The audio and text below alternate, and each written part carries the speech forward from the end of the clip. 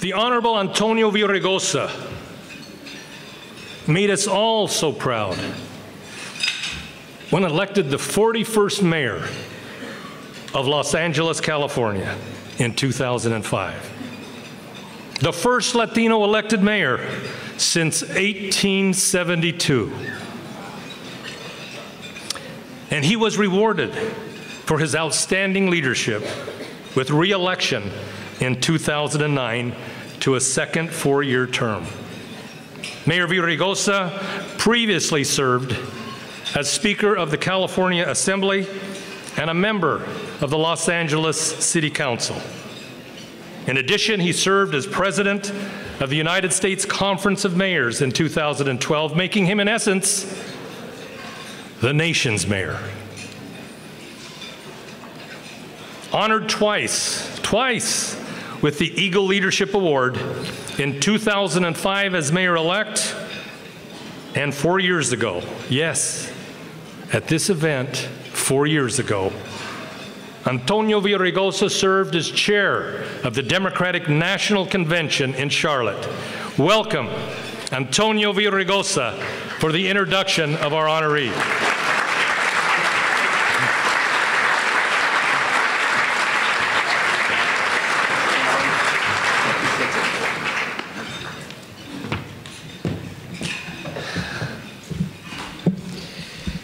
I love Mickey. I said, you know, he always gives all of us such a generous introduction, and I want you to know I wrote it all myself. But let me say something about Mickey. You know, I've been coming to these virtually since the beginning. I think a number of us have. And what the Latino Leaders Luncheon reminds us of, this network of Latino leaders, is the importance of us connecting to one another. That we're stronger together, that from time to time we may have disagreements, but we have to come to one place, a place where we feel safe, a place where we can thrive. And that's been the Latino Leaders Network. And I joke with some of my friends, some of us have been in battle from time to time. The one thing we have in common is we love and respect Mickey Ibarra. Give him a big hand. The Latino Leaders Network, the board, thank you very much for bringing us together here at this convention. Thank you. You know, I hate going up after Henry Cisneros. Imagine. It's not my first rodeo, and it's not the first time I've had to go after Henry. But actually, I say that in jest. Because what I want to talk about, since Henry shared his entire resume, what I want to talk about is why I feel so proud to be here. Why Henry feels so proud to be here. Why Bill feels so proud to be here. Why so many of us feel very, very proud today. I've often said, when mentioned or told about being the first, the role of the first is not to bang on your chest and say how great I am. The role of the first is to open up the door for the rest.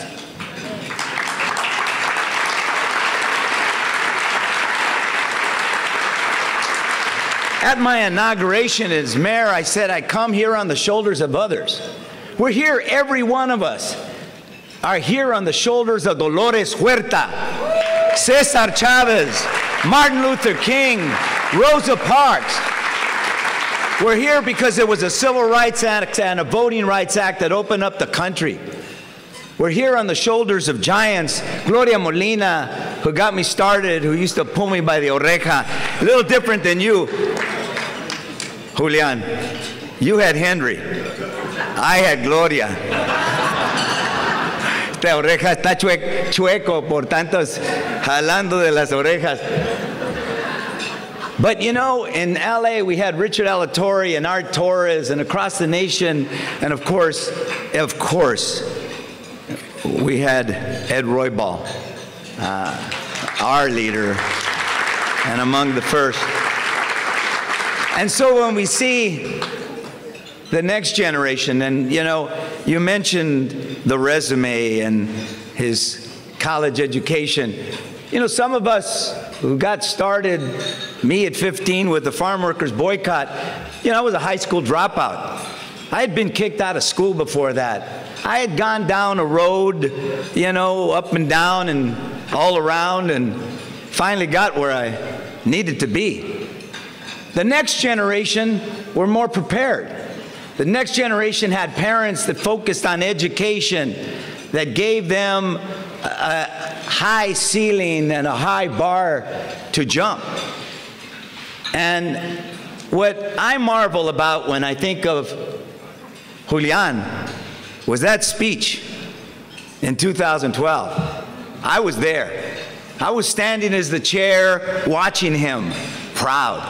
Watching him talk about his mother, talking about her sacrifices, talking about a woman who carried those two boys and took them to City Hall and gave them good values and inculcated in their heads from the beginning, I'm proud to be an American, but I'm proud to be a Mexican as well. And when you, yeah, let's give them, his mother, a big hand. And you know, hearing him tell his story and remembering where he came from and remembering what his journey was, but also what his responsibility is, couldn't make, I think, all of us prouder. So Bill, you know, is standing there, and he's got more titles than most of us will ever have in our lifetime. And his life still has plenty of life in it. Henry as well. But what we're so proud is because we know this next generation are going to take us even further. Because you know the other thing I say when you open up the door for the rest? When they get through that door, they'll go farther than you. They will reach for the stars and follow their dreams. They will go to places that none of us ever imagined. And I think that's why so many of us are proud to be here today, to celebrate Julian's short time in public life. But what a time it's been. You know, we heard what he's done as mayor, just revitalized downtown. We know what he's done as the housing administration. Was told to be careful about that, so I will. But why we celebrate him is we know he's got still a lot further to go. And so today, we celebrate your work, the work of your brother, because you guys are tied at the hip in more ways than one. Your family, your bigger family. We celebrate you, we acknowledge your leadership, we're proud of you. And so it is my honor to introduce a man who needs no introduction at this young and tender age of his, Julian Castro.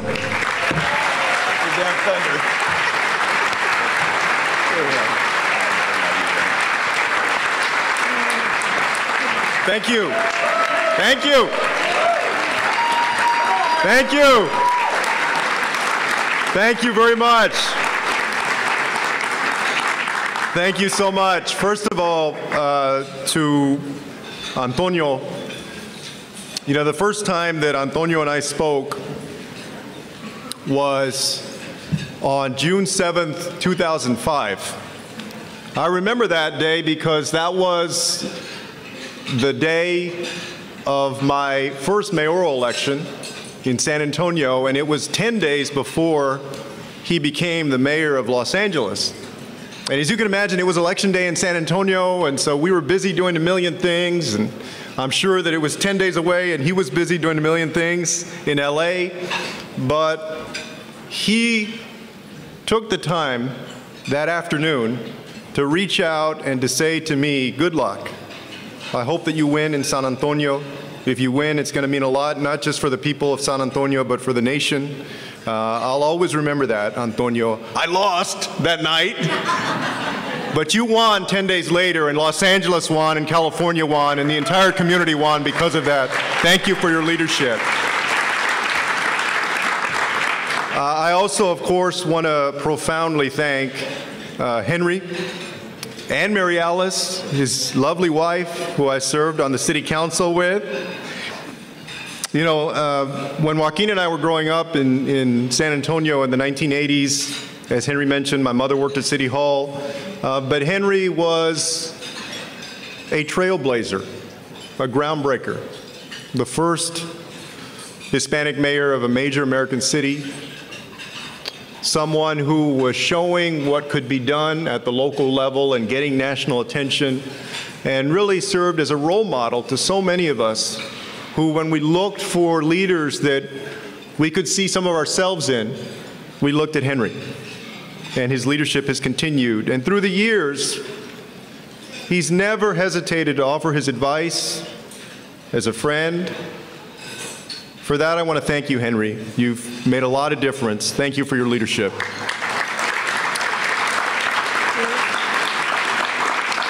There are so many folks that make us so proud in the Latino community that are here, and I know that if I start trying to go through everybody, I'm going to miss folks and offend them, but let me just thank Dolores Huerta, because Dolores is a living legend.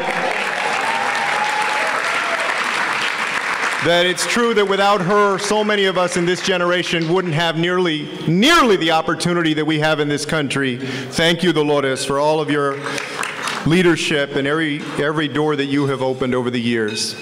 I also, of course, want to thank Eva, and I want to thank Javier Palomares and Brent Wilkes and all of the folks who are making a difference, maybe not in public service, but in the nonprofit sector and the private sector. And of course, I want to thank Mickey and the Latino Leaders Network. Mickey reached out to me before I was a mayor, when I was on the city council, I think 26 or 27 years old. Because Mickey, you have always concerned yourself with making sure that the next generation has the kind of opportunity that you have had. Muchísimas gracias. Thank you so much. And of course, I want to acknowledge my brother, Joaquin, who is here today. You know, earlier we were on the CBS morning show, and Charlie Rose asked us, which one of you is going to run against Ted Cruz in 2018? And the first thing I said was, well, probably zero of us. And he shot right back, well, he's speaking for himself. So,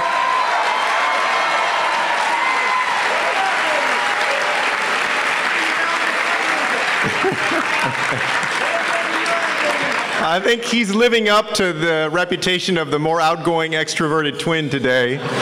I'm convinced that I wouldn't be nearly where I am in life if it weren't for Joaquin and the fact that we have been best friends ever since before we were born. And so thank you, Joaquin, for being here as well and for your great leadership.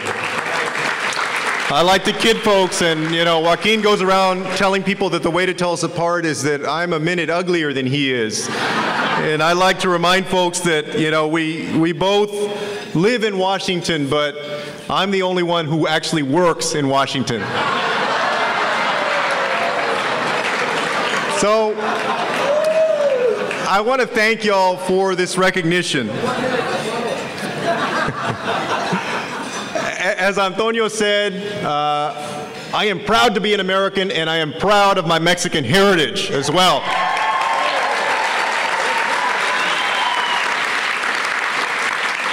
You know, Joaquin and I grew up like Henry did on the west side of San Antonio. We grew up with our grandmother who had come over from Mexico when she was 6 years old as an orphan. She worked her entire life as a maid, a cook, and a babysitter because she got taken out of school by the relatives that she lived with when she was young. Because of that, you know, she never made a lot of money in life. but she raised a daughter, our mother, to graduate from high school and then go on to college. When we were growing up with her and with my mom, my mother was a bit of a hellraiser in her youth. She was active in the Chicano movement, in the Raza Unida party, and she ran for city council in San Antonio when she was 23 years old, and it was a time in 1971 before very many women and very many minorities actually got elected in big cities, before Henry broke through in 1981 and became mayor. And, you know, I remember a couple of things about my mom that, that really helped shape who we are. The first was attending our 6th grade orientation. We showed up to 6th grade orientation at one of the schools, the neighborhood school. We were about to start middle school, and at some point in the orientation, one of the administrators stood up and they asked us to look around the room. You know, we were there, a whole bunch of other students and the parents, and my mom was there. And this administrator asked us to look around the room and said that the chances were that by the time we were supposed to leave the 8th grade, that maybe up to half of us wouldn't be there anymore. And, you know, that didn't mean that much to us at the age of 11 or 12, but later that day, my mother pulled us out of that school, and she put us in another one a little bit further down. And she told us later that she would never keep her sons anywhere where they didn't believe that they could at least finish the 8th grade.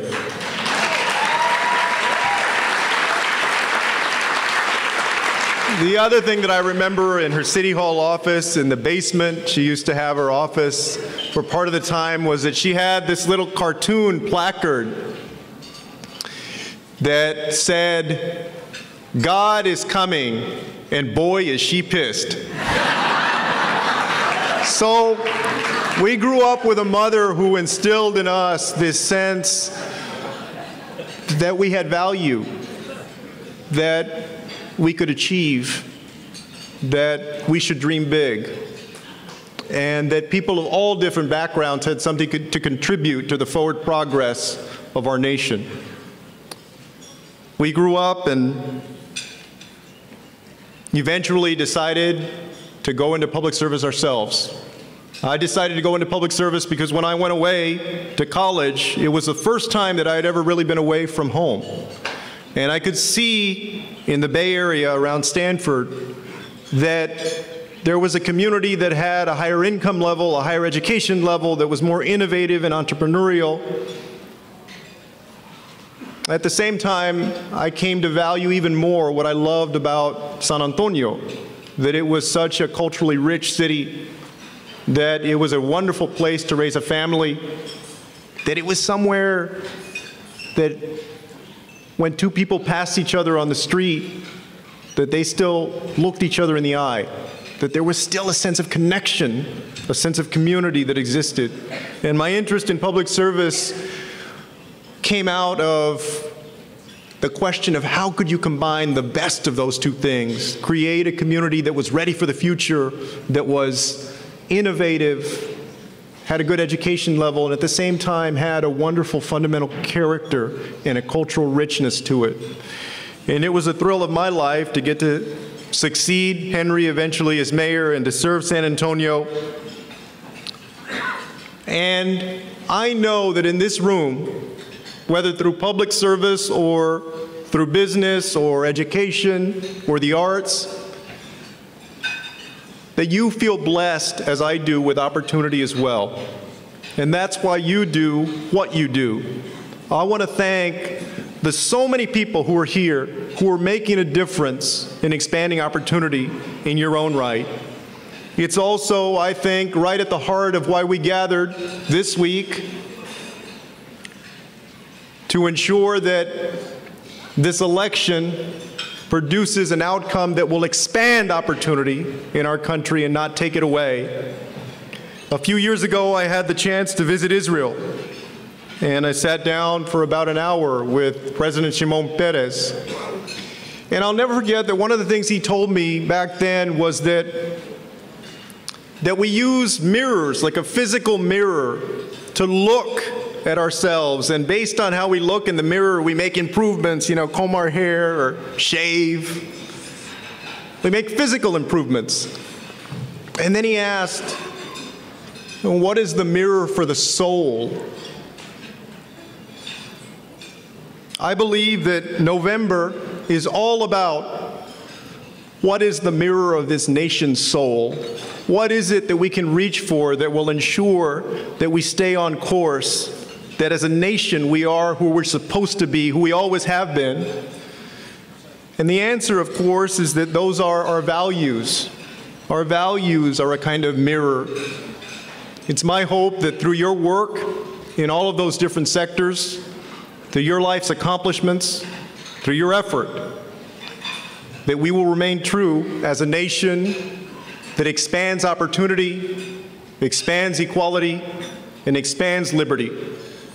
I know that it's been the thrill of my life to get to do and play a small part in that. And I know in the years to come that we'll continue to celebrate so many of the accomplishments of the folks in this room who are also making us proud. So Mickey, thank you very much for the recognition. I appreciate it. And let's win in November. Thank you.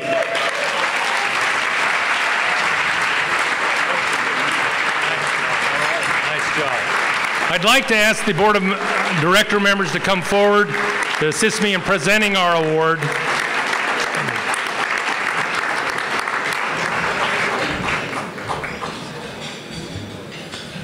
Come on right over here, gang. The Eagle Leadership Award. Julian, on behalf of the Latino Leaders Network, we are pleased to present this Eagle Leadership Award for your outstanding service to our community and to our nation. Julian Castro.